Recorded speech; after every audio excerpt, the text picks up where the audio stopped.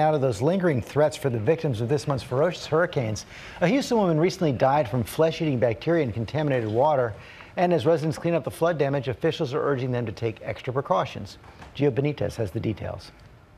1 month after Harvey, Houston residents are still cleaning up, even gutting their homes after the devastation all that water caused. I've got Lysol, Now county health officials are even going door to door, warning homeowners about the dangers still lurking in their Harvey-affected homes. What we say is when in doubt, throw it out. When in doubt, tear it out. Dr. Amer Shaw, executive director of Harris County Public Health, tells ABC News they're now seeing a slight increase in floodwater-related illnesses like respiratory disease and skin and GI infections post-Harvey. We have had this increase that it really makes us concerned. So more than 100 public health employees are handing out cleaning supplies like Lysol and hand sanitizer. I just want to make sure that you are taking care of yourselves.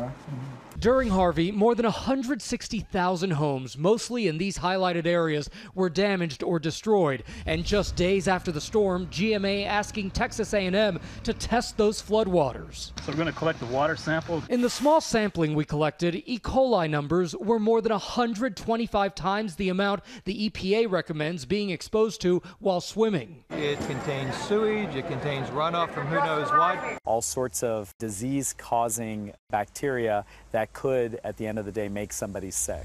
J.R. Atkins knows how serious that is. I ended up in the hospital for 11 days, 5 days in the ICU, went into septic shock, and had 3 surgeries done.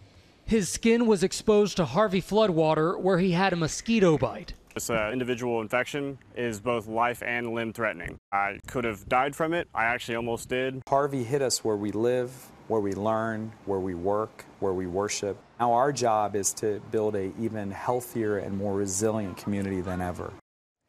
And Dr. Shaw also says we'll keep seeing the situation in Texas for some time. He stresses that people should use gloves and masks when going through that home and removing debris, and that just because the water is gone, it does not mean the danger is gone. So much work to do. Absolutely. Okay, Gio, thanks very much.